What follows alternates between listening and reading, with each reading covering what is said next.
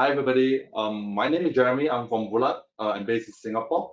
I'm very happy that I'm being invited today to give some sharing knowledge on what I've been learning since I've been with Bullard. And during the pandemic, I'd like to share more on what I've been seeing in Asia and also in US because of our headquarter manufacturing sits in US.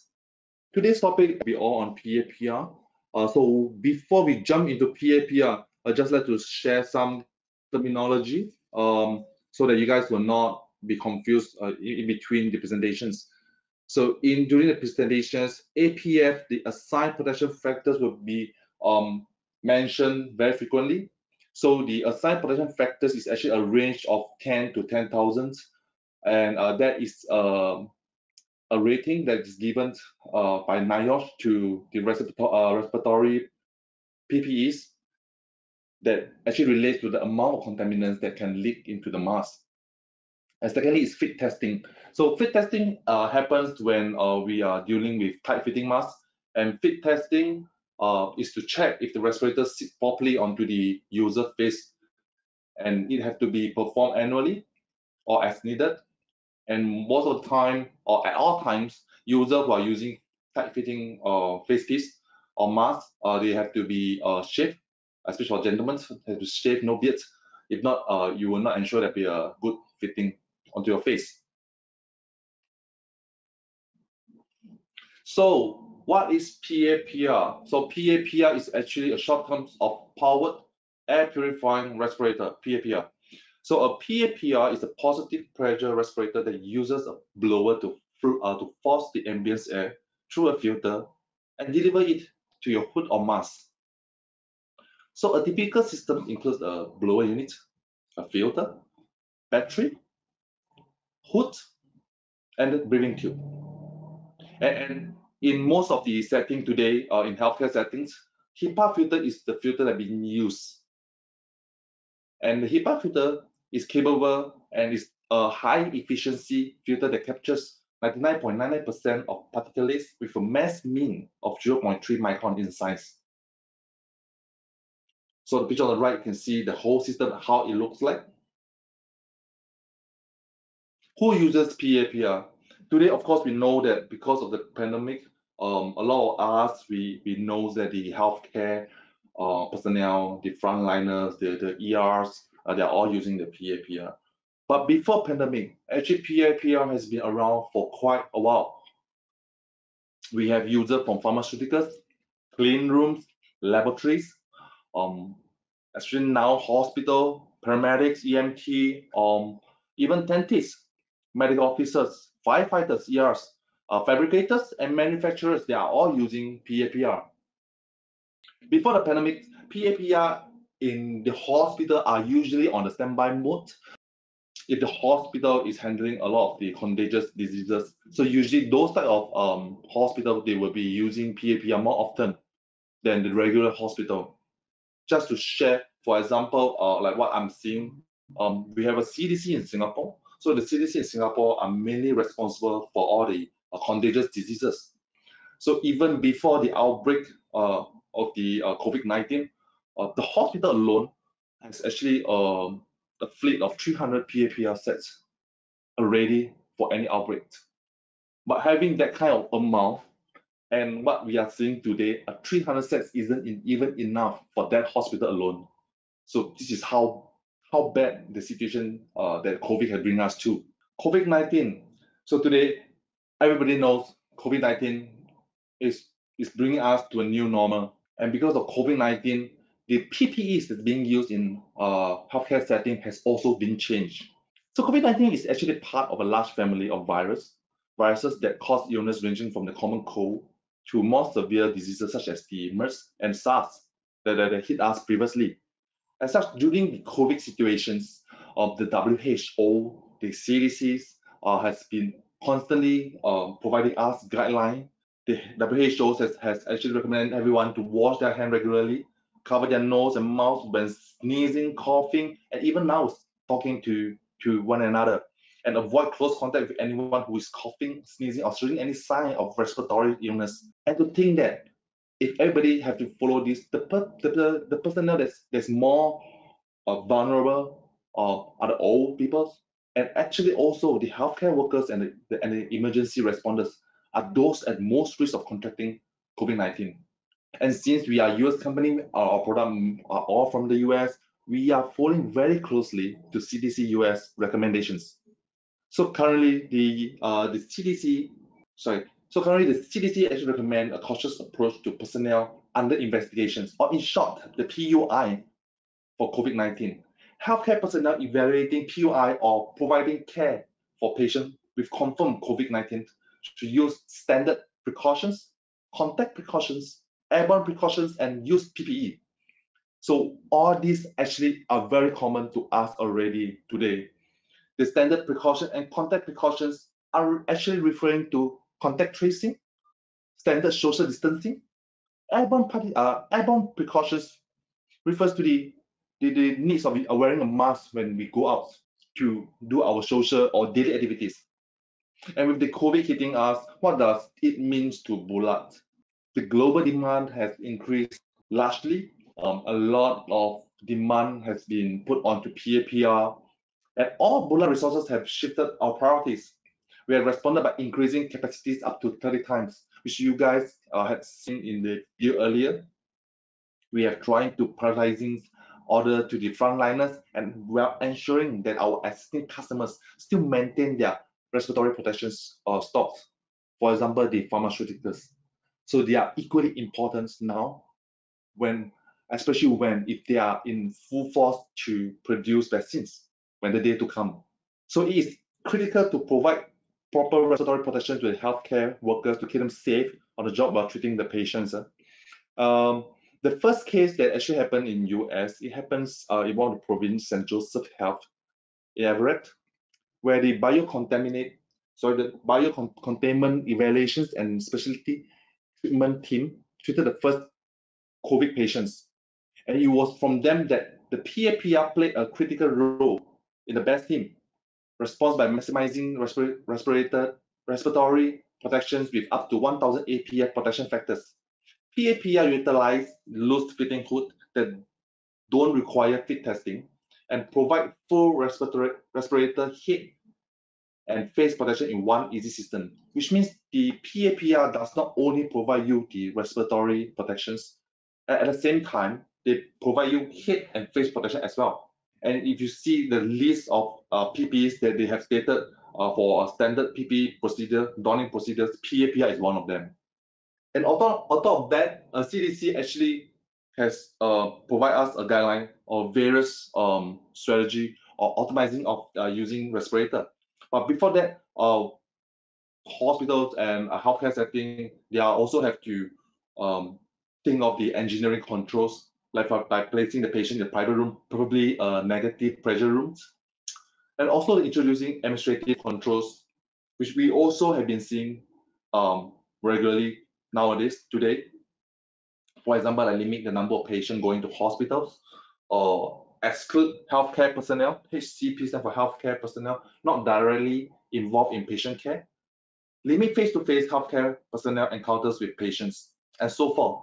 So there is actually different set of administrative controls being implemented around the world, and because of different country, different SOP,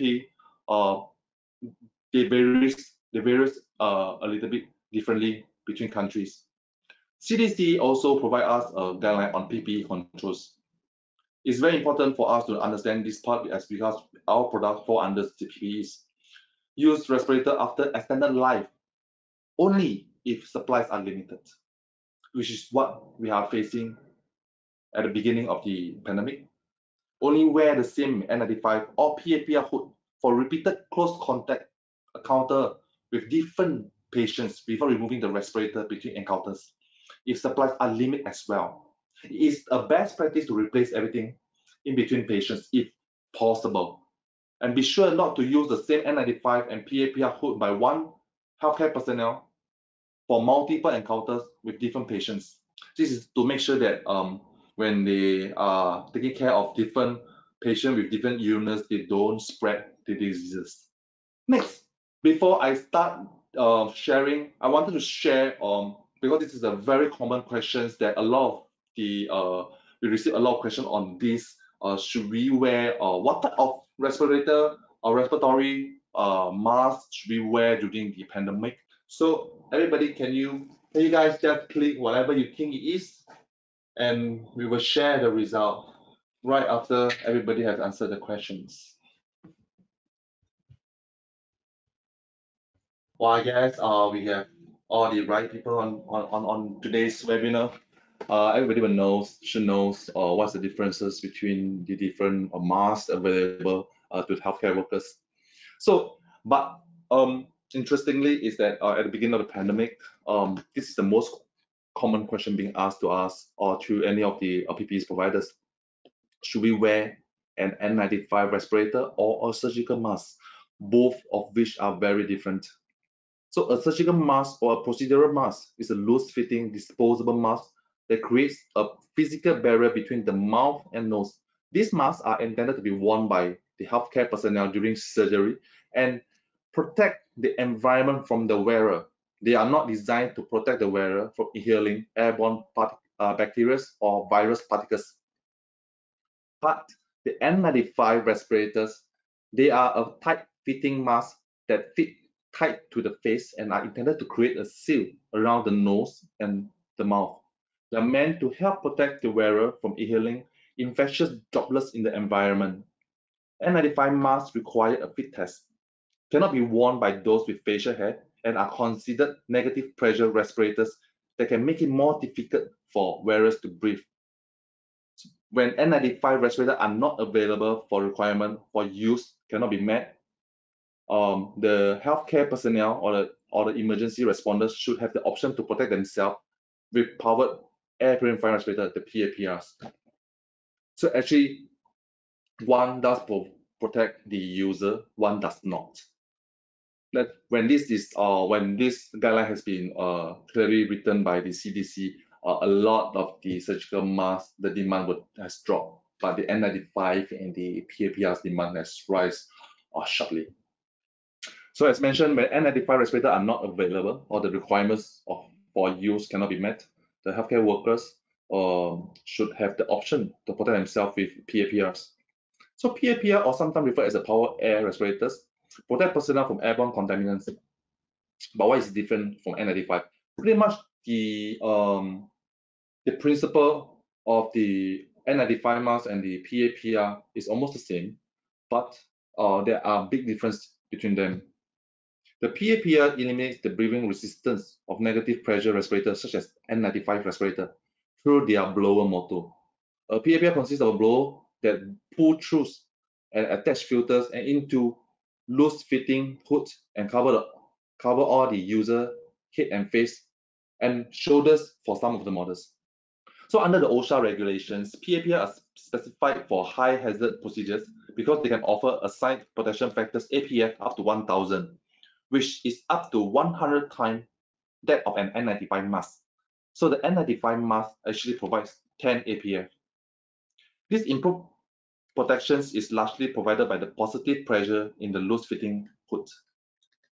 PAPR with loose-fitting hood provide additional benefits in that they do not need to be fit tested and cover the entire head and shoulder of the wearer, offering respirator, eye, and splash protection in one system.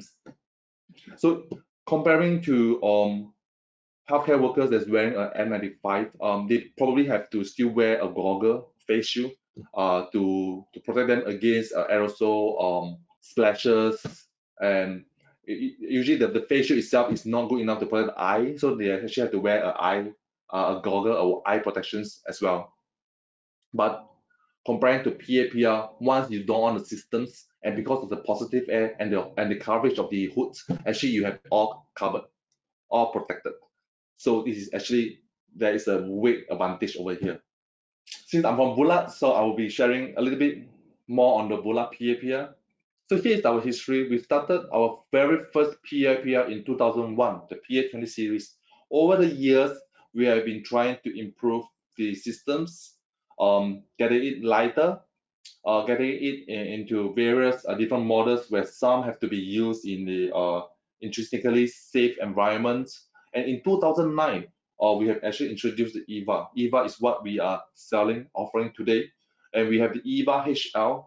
The HL stands for hazardous locations.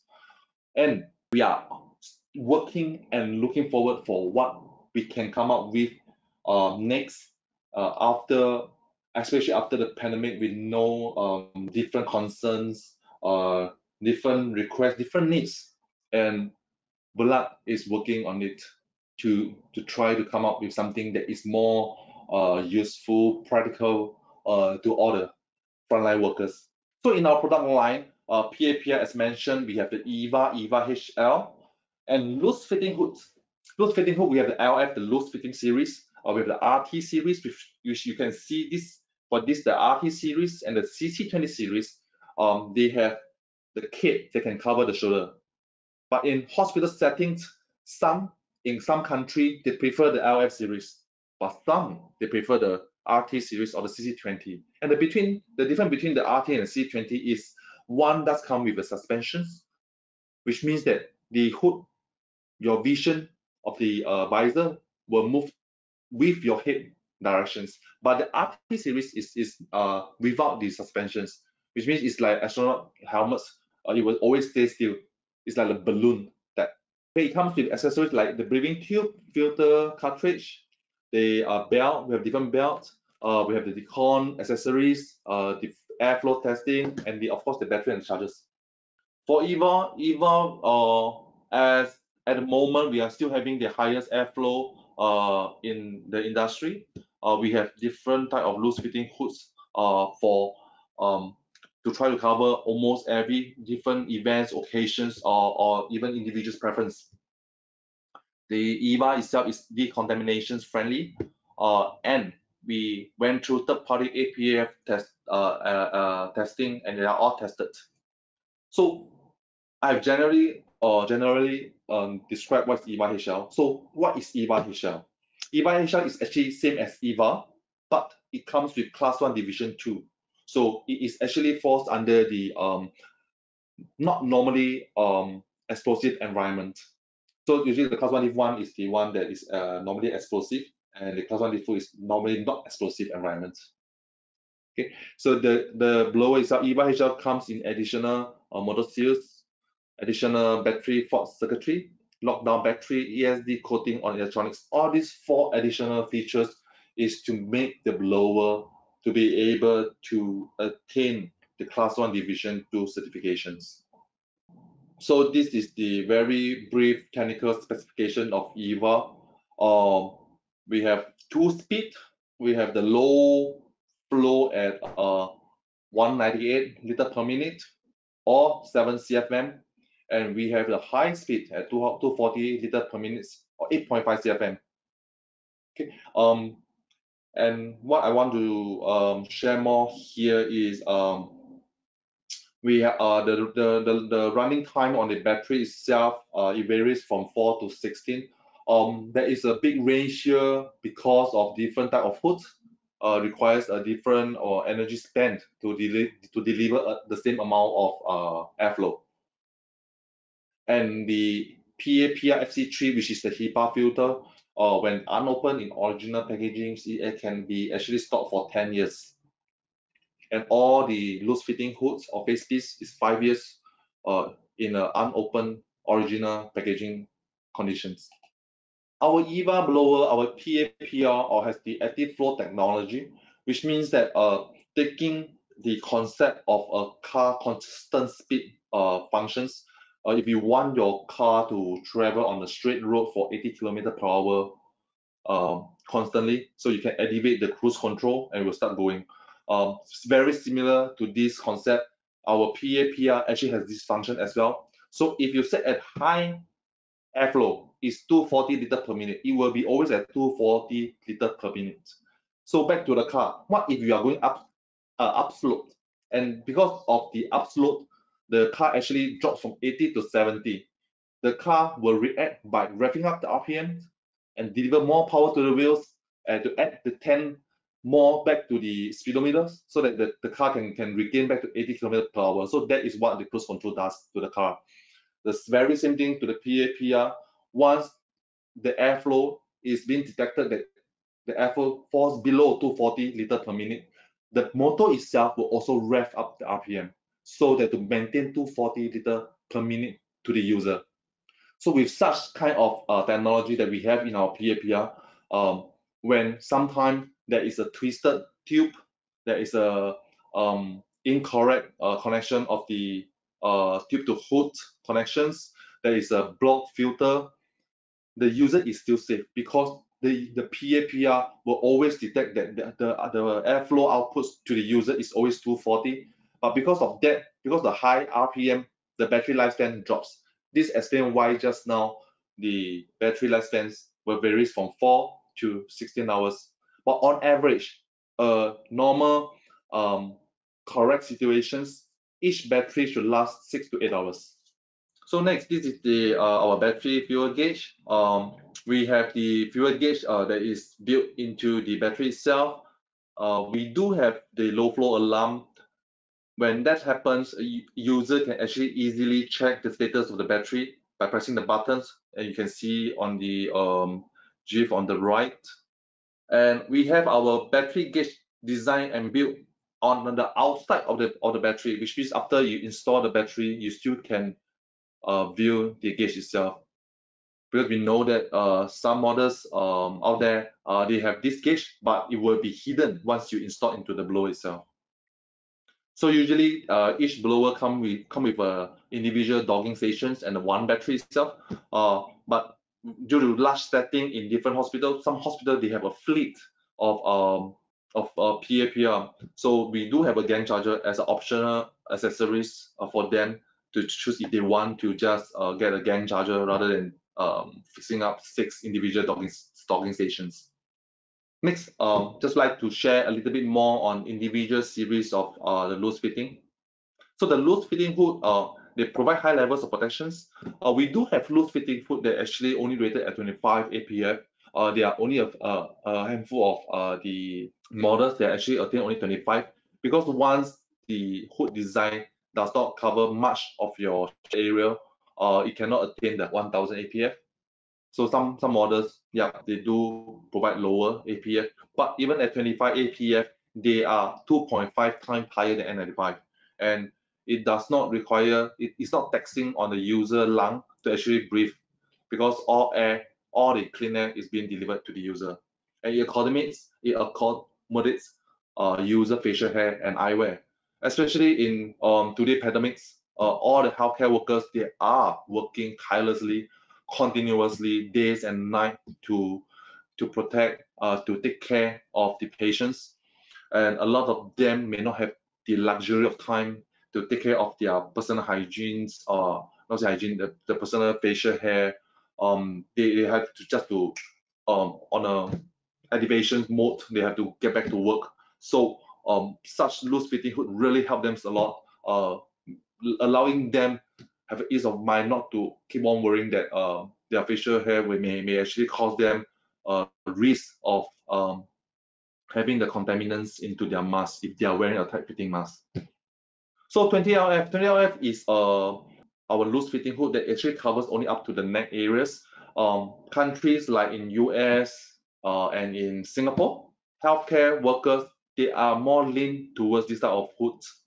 There's no right or wrong on which hood design to use, but yes, they are more lean towards this type of hoods, being that they are used to use this type of hood. And I think in Singapore settings, they are very, in the earliest days, they are very close to US medicals, and they think likewise. That's why this preference, this is just a so preference on what kind of hood they are using. And you can see we are actually using DuPont Titanium 2000 series to build our hoods. We are all using DuPont materials. So we're happy that today, other than us, the next session will be DuPont. And I understand that we have DuPont participants here today. And we really love their materials and trust on their materials to build our PPs since many years back until today.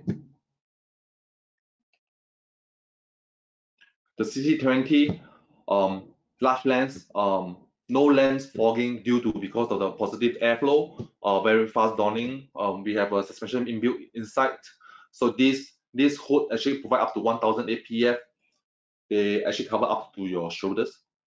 The RT series, that I always call it the astronaut helmets because it's so huge and large. But of course, also if your preference is to have a very large panoramic lens and you do not want something that is tying onto your head, sitting onto your scalp, then yes, this is the one to go. It provides also 1000 APF, 100 times more than N95. I mentioned enough, but never enough that it actually provides you more than one protections, not only the respiratory, they also provide you the eye and face splash protections as well. And these models, they have 2000 series, the DuPont Titan 2000 and 4000 series. So 4000 is a higher level, a better material from DuPont. So what you see now is Spectrum. This is our tight fitting mask. The reason why I'm showing is that actually PAPR does also comes with tight fitting mask. As I mentioned very early in my presentations that before the pandemic, PAPR are already widely used by a lot of different industry. So the more commercial industry are actually using the Spectrum, the tight fitting mask. Reason being they are in of their application do not really allow them to wear loose fitting masks because of the confined space, or sometimes most of the time the painters, the spray painting, the full face mask with the tail lens will be a better fit than the loose fitting. That's why we do have this solution, but in healthcare settings, because of the ease of not having the user to go through the fit testing, the tight fitting mask is not really, we do not really recommend this in all the healthcare setting. Tight fitting mask also means that usually the in between each healthcare personnel, they do not share each other mask, which means they have to equip every one of them with one mask.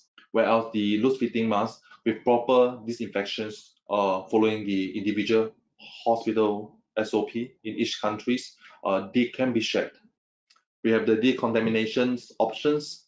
So today's a thing we always recommend people to wipe down with dry or damp cloth using warm water or mild detergents. Of course, during the pandemic or settings, COVID-19, we always recommend people to use cleaning agent with at least 70% alcohol content, IPA, and it will be good enough to disinfect the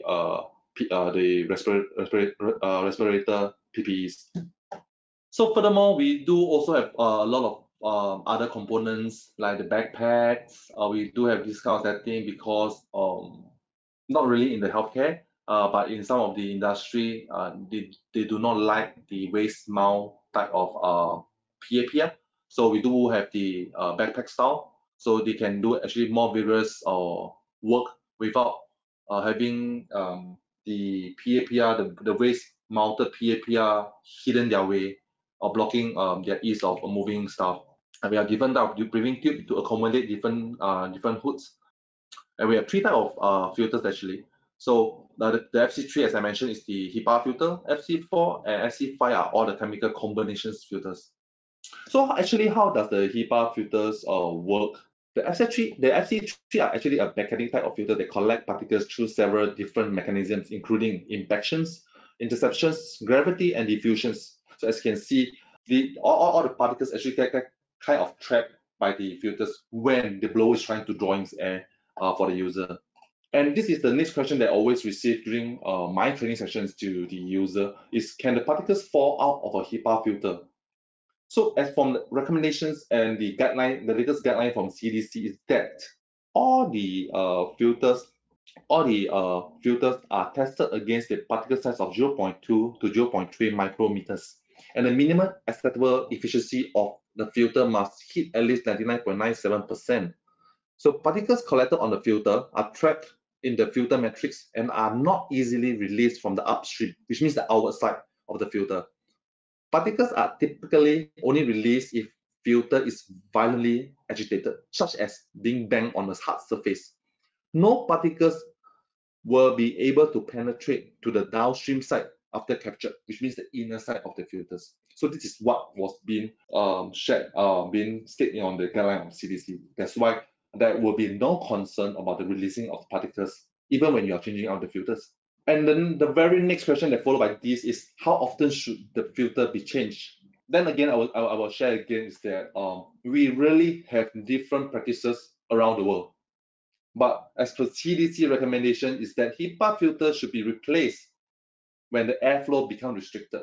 So for instance, like for the EVA, for Bullard EVA PAPR, how do we know that the airflow is being restricted? So we do have an low airflow alarm. When the airflow, there's a sensor inside our blower. So if the airflow falls below 6 CFM, so 6 CFM is being dictated by the NIOSH as the minimum airflow to provide enough protections to the user against contaminants. So if it falls below, then the alarm will go. So how does the flow alarm sounds like?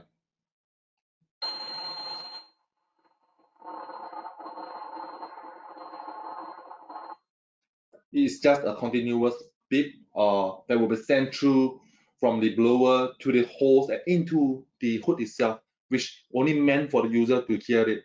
This is because when during in a like operating theater setting, there will be a multiple user using PAPR.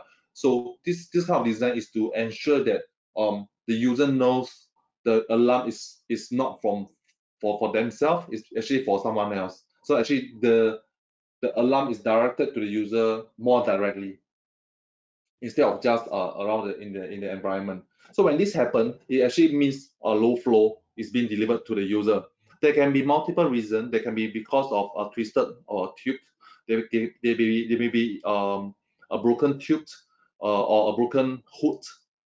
And but with all that, with all reason, even not only the filter that there's possible that's being blocked, all of the above reason is enough for the user to stop what they are doing and go to a safe zone and do a check on the system itself. So this is the one way that we train the user to check if the filter is due to be changed. But of course, I come across some of the hospital with different type of requirements.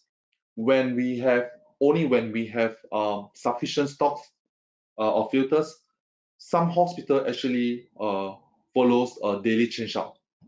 So they do not want to bring forward the filter for the next shift or for the next day usage. So that will happen when there is sufficient filter and hoods for them to do a change out. That is the best scenario that we can have as a best practice. But you guys know, shortage of stocks has happened when during the peak period of the pandemic. So it really depends on how the hospital set their SOP, and we will provide recommendations accordingly. And how do we clean the loose fitting hood? So I mentioned most of the hospital that I provide trainings, most of them they reuse the loose fitting hoods. But before the next person use, there must be a proper clean out of the loose fitting hood, the tube and the belt, the whole set, except the filters if they are not changing out. So it's always an inside out kind of approach, and what kind of agent they are going to use. As earlier mentioned, we also follow strictly to the CDC recommendations. With agent that's at least with content at least of 70% alcohol, it is acceptable. So during the pandemic, Bullard ourselves in US HQ, we have tried to um, buy some of the cleaners or the agents into our in-house lab and do the cleaning to make sure that the very common agents that we use do not disintegrate our materials. So the list of chemical agents on the right are those that actually we have on our own account tested it, and we have tested it and making sure that it does not actually deteriorate our PPEs prematurely. But plus, please take note is that we have done this on Bullard sole account. We have not done it together with DuPont or with any agency in US. This is just to provide additional guidelines to user. Okay, this page is really a side-to-side comparison. So why PAPR? From first, you can see the assigned protection factors is a 10 APF versus up to 1000 APF. Particulate filtration, there is a slight better performance from HEPA filters, but that slight performance means they can block really out almost all the particulates with the size as small as 0.2 to 2.3 microns. And it is a positive pressure versus a negative pressures. The unrestricted of breathing, not taxing to your lungs during physical activities really means a lot here. It may not mean a lot to young people, the young frontliners, but you know we have a huge range of healthcare workers in hospital. We have the fresh grad, we have people who have been in the service for 20, 30 years, and they are still now in a white gown protecting us. So sometimes it does really matters, and it does affect individual ability to focus on what they are doing. The PAPR hood is equally lightweight and comfortable as the N95 mask, but the N95 mask has a tight fitting features, which means it will stick to your face for hours per day. You guys may have seen a lot of pictures circulating in social media showing frontline workers, the nurses, the doctors have the abrasion on their face. That is the result of wearing a tight-fitting mask for very long hours. And for that, the PAPR really give them a more comfort setting when where they will not get such abrasions. And because of N95, they need to wear goggle to protect their eye, and the goggle itself are also creating abrasion for long hours of wearing. And because of that, the PAPR also can provide a much more comfort setting because it's just one hood that provide all the protections needed. Fit testing is not required. I mentioned this I think many times throughout my webinars. The loose fitting mask, the one thing I'd like to share here is that during the pandemic, I visited quite a few hospitals, speaks to quite a few doctors and surgeons, nurses, managers. One thing that interestingly they have shared with me is that they have told me even with PAPR in place, they are still wearing an N95 mask underneath the hood. I asked them why, because I said PAPR actually have provide you enough protections and much more, 100 times more than your N95 mask. So they have mentioned that because that is the when I spoke to them, it's kind of a beginning of the pandemic. So at the beginning of the pandemic, it's a human nature that there will be people are scared, people are afraid, of course. Although their job is to save life, but yes, they still want to protect themselves as much as possible. So they still will want to have one more layer of protections on top of PAPR because of Murphy law. So nobody can guarantee that when your blower will stop blowing, when your battery stop working. So most of them most of them are doing that in in operating theater, is that when they are doing operations for any COVID confirmed patients or even with patient with contagious diseases, they will want to wear an N95 underneath the PAPR hood. So if the blower really fail on them, they are still protected. So this is the kind of thing I heard there. And because of that, some of the hospitals do not go for a tight-fitting PAPR. So there is PAPR out there that actually offer the tight-fitting type of like our Spectrum. They does offer that, and they will not want to take that option. Due to one simple reason is that they cannot wear N95 mask under the tight-fitting mask. So very interestingly, I learned that. I know that is due to personal preference or individual hospital needs, but that is something that I learned during the pandemic. Here are some pictures I would like to share. These pictures are not taken in Singapore. I have actually my colleague, my Malaysian colleague, that actually doing the training in hospital in Malaysia. So he's together with me today as well. during the high peak seasons, during the MCOs, he has been getting. We have to apply for approval to move to hospital to conduct training, so that to provide the frontliners the training needed for them to start using the PAPR as soon as possible. And we are really trying to protect the frontliners who are actually healing the patients. With that, this is actually my last slide. I'm glad that today I'm able to share something that you guys, some of you guys already know, some of you guys are first time hearing it. It's always good to learn something new each day. To conclude my webinar today, this is my last slide. As I mentioned, really a very big thank you to all the frontliners, especially for those who are attending my webinar today. You guys are really important. You guys are really tired. We really want to thank you, taking this opportunity to thank you guys for putting yourself in such a risk, but yet still try to protect each one of us. So thank you very much.